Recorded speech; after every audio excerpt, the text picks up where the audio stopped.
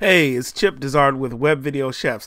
So I wanted to show you a tutorial, some stuff I've been playing around with Final Cut Pro. So this is a new Final Cut Pro X, or whenever you're watching this, it's been released recently, and there's been a lot of buzz on the interwebs that it's iMovie Pro. What in the world is going on? The sky has fallen, all things are wrong with the world, and iMovie Pro has shipped. Even though we saw a preview back in April, we knew exactly what it was going to look like, but we were hoping it was something else. Anyway, let's get back into the editing video so you won't hear my personal opinion. So here's Final Cut, and let's go to iMovie real quick. iMovie. Final Cut. iMovie. Similar. All right. Okay, so let's go back into, in iMovie, you see me here, you can select your clips, you could just do like that, and then you can put it up. You have your project library here.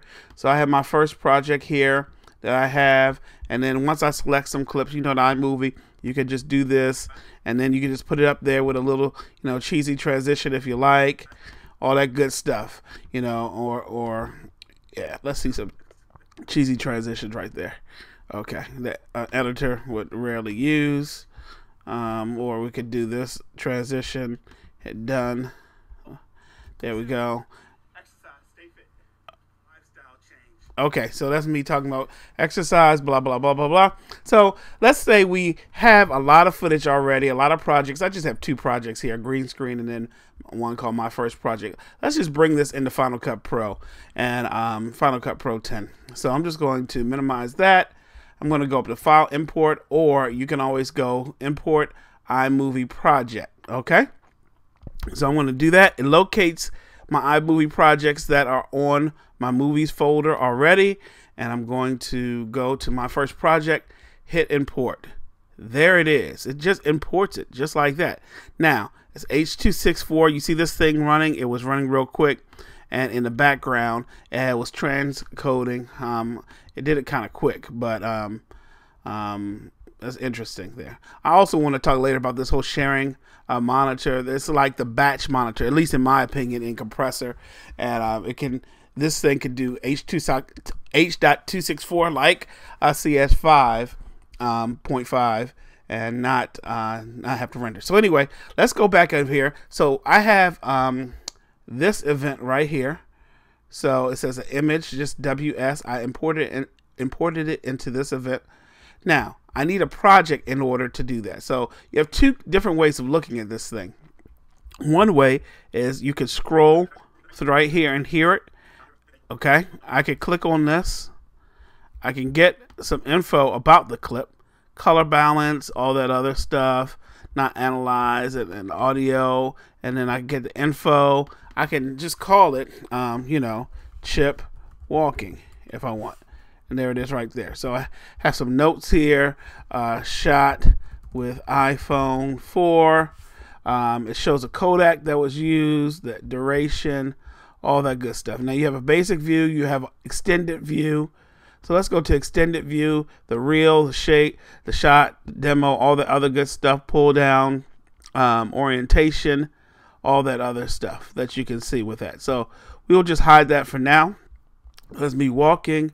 So just like a Final Cut Pro, you got in. Actually, if I want to in, let's move this back. You can do your in right here.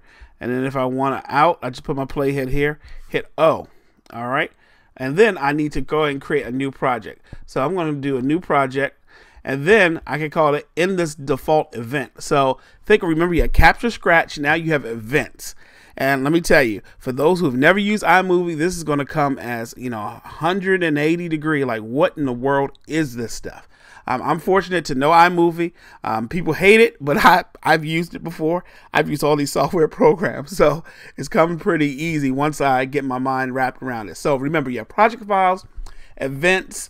Events are kind of like where your files are stored. I don't want to say it's capture scratch per se, but it's just saying those are it's like a library of files. So anyway, we'll call this Chip Walking.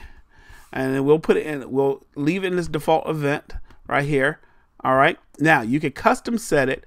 to 1080p, 1920, 23, your frame rates, or you could set it automatically with your first clip. Now, remember, Final Cut 7, when you put things down, remember it gave you that yes or no dialog box? But this is just, I'm going to set these based on my first video clip. And then I'm going to use a default surround sound, and I'm just going to not do anything with there. But like I said, on Final Cut 7, you could hit the yes or no if you wanted to conform to the current settings. And that's what I used to do anyway, so I'll just leave it like that. All right, there's our project. Now, here's our main timeline right here. I'm going to minimize that. So I'm just going to either do one or two things. I could just pull this down like this, you know, it's a long way, and just put it in my timeline like that. Now, there are many other ways to do this, guys. I mean, shortcuts, you know, there are like 3 other ways to do this thing. So let's go. Let's look. Walk up a massive hill. If you don't know by now. Okay, so it's me walking up a hill, just looking at it, things like that. So when I see this in project, I see my waveforms. Remember before on Final Cut 7, you had to double click something down here to see your waveforms and to see the line and things like that. All right, see, I could just move it up, dBs, things like that. Okay. Also, what else? You could do a fade in. If you look real closely, I just did a ramp in with this little button right here of my audio. And before, you had to keyframe that, but that's already there, right there. Okay. And then if I want to fade the audio out right there, I can fade that out. Okay. Show video animation. I just right clicked, edit effects. You can analyze and stabilize and go to effects browser. So let's go to effects browser, and that just opens this thing right here. So if you're familiar with iMovie, let's go back to iMovie real quick, and let's go back to iMovie. If you see this thing, this looks very familiar. You see effects browser down here. You see everything. So Apple's tried to make their programs look alike across the Pro and the consumer version. Some people will say it may be dumbing it down. Some people may say, hey, people go to iMovie will love Final Cut Pro because it will look a lot the same. So you can add noise. I can make an age film. I have a lot of, so what I'm going to do, I can make a heat wave. I can saturation, you know, I could just preview it right here without putting it on my timeline, and scrub. That's a good thing about it. See the ND red, all this other stuff. I'm either have some keying things, some tiling, and other things like that. So subway shadow. Personally, I like bleach bypass. So let's look for the bleach bypass one. Let's go. Here it is. Here's my bleach bypass. Makes me look real dark and hot. But let's see. And it actually plays it through there. You have that little bar. Now let's look at this thing right here. Oh, it went so quickly.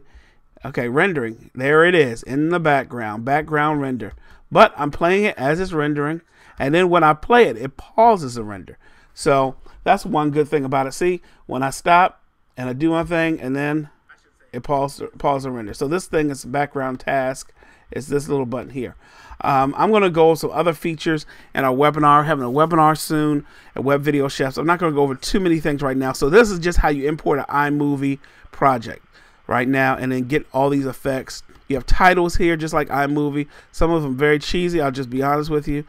Some of them is what you just had. So if I want to look like Boogie Nights or whatever, you know, you can just put that title on here. Double click that, and you can edit effects and things like that. There's my title. Actually, let me go to the title right there, and you can go from there. So that's just a brief overview of not, I'm calling this iMovie, but Final Cut Pro. There's my title, there's my text, and then I could just put you know, my name, Chip Dizard. Okay, let's just move that over a little bit, and then okay. So like I said, we're doing a tutorial on this whole Final Cut Pro workflow. That's a brief overview. Hope you enjoyed it. Any questions, ask at webvideochefs.com. I'm Chip Dizard, and I'll see you soon.